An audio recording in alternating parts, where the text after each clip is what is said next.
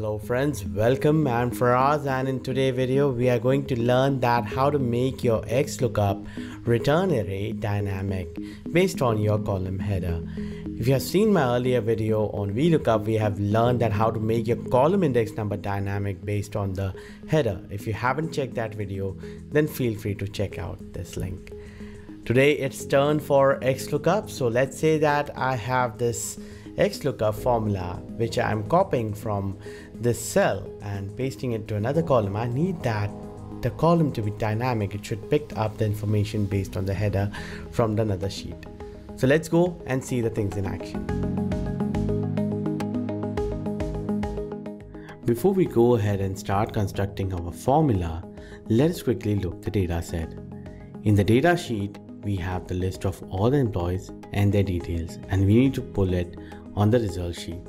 The first most important thing that you need to go to your source table, where is your data, and convert this as an Excel table. I'll just select the range, or I'll just keep my cell over here and I'll press Command T for the Mac users and Control T for the Windows.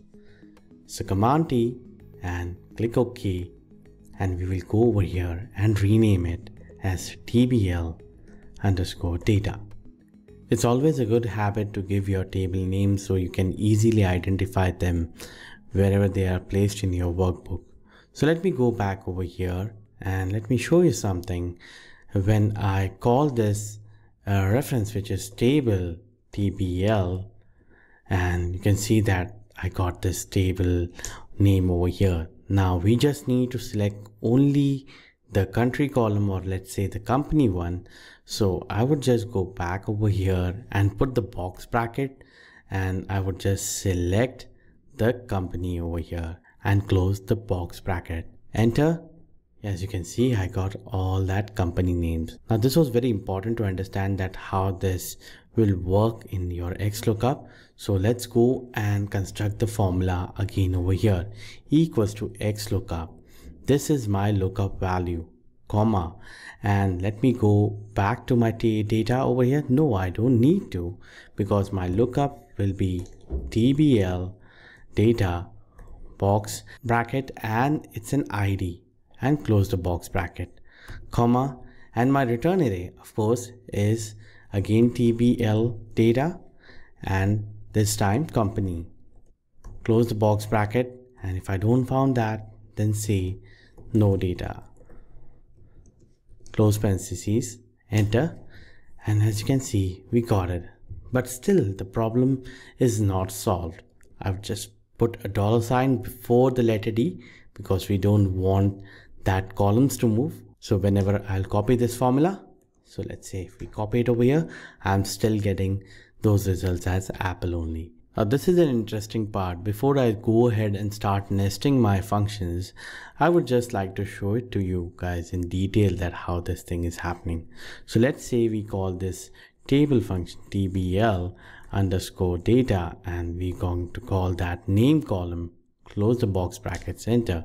So this has filled that information. Now what we are going to do is we are going to say quotes and this box bracket quotes ampersand, and I'm going to reference this column over here because it is also name, ampersand, open quotes, and this time I would just keep this close box bracket, enter.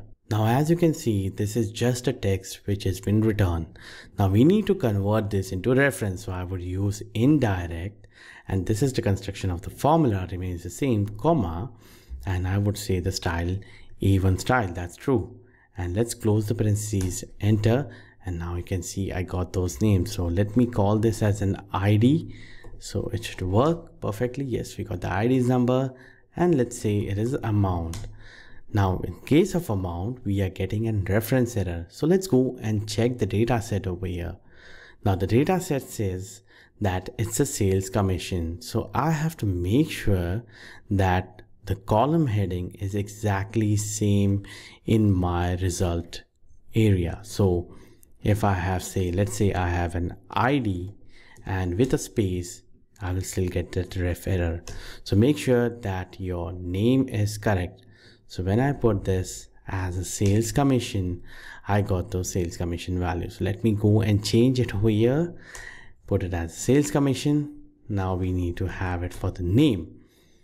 So this construction of the formula is very important. I'm going to just cut this formula from here, Command X and Control X for the Windows users, and we are going to go on the original formula over here, and the return array, we just need to replace it.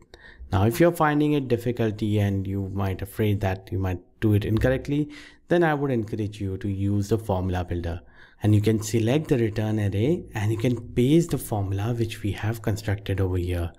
Now this one which we have constructed, we just slightly need to change the reference, because right now it is directing it to cell B2, which is name, and we have to address it to C2. So again, we will come over here and just make sure that we press it as C2. And this time we just want to make sure that our rows are locked. So I'll add a $sign before the number 2 and enter, and we got the results correctly. So let's fill this formula, copy, and again over here, and you're getting the correct results.